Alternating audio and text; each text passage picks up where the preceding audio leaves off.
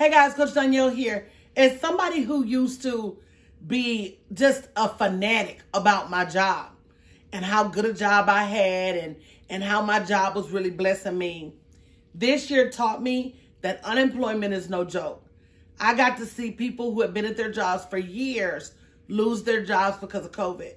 And it taught me something that I'd already figured out years ago when I left corporate America, that you cannot bank on a job. The unemployment rate stays at about 6.7% right now. And companies that have never closed their doors are closing their doors and laying people off. Why would you put your future and your family future in their hands when you could be building a super profitable business?